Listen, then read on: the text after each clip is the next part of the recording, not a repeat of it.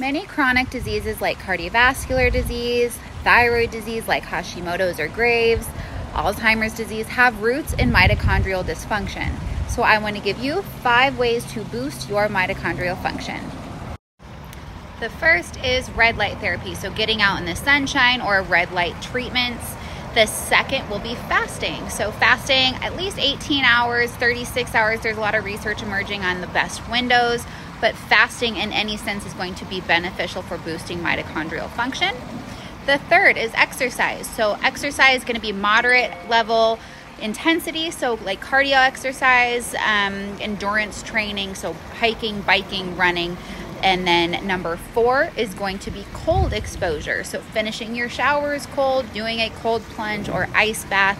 Start slow, so maybe just starting with finishing the shower cold, splash in the face with ice cold water, and gradually building that up. Number 5 is supplements. So there are some good supplements shown to benefit the mitochondria, namely CoQ10, PQQ, phospholipids like phosphatidylcholine, phosphatidylserine, and D-ribose is another great one as well. Hope that helps.